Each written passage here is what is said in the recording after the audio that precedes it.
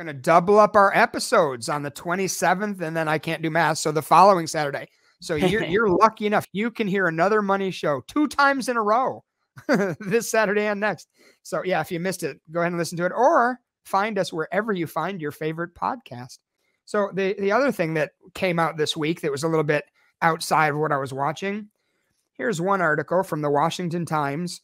Senate issues at least 50 satellite phones as security measure. Why do our elected officials need satellite phones? If you're listening to us, you probably know what a satellite phone is.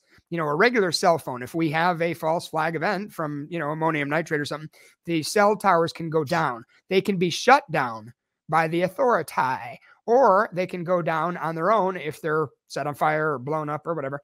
So satellite phones, they get their reception from satellites, as the name suggests. So you would literally have to have a high altitude EMP or something of that effect to get rid of the satellite phone usage. Who's paying for them? I believe the taxpayers. I'm just guessing. And why do they need them? But of the payments, who really cares? They're going to buy 50 satellite phones with all the billions that they're giving away, and the fact that they haven't raised the debt ceiling and we're out of cash. Like, is that even an issue?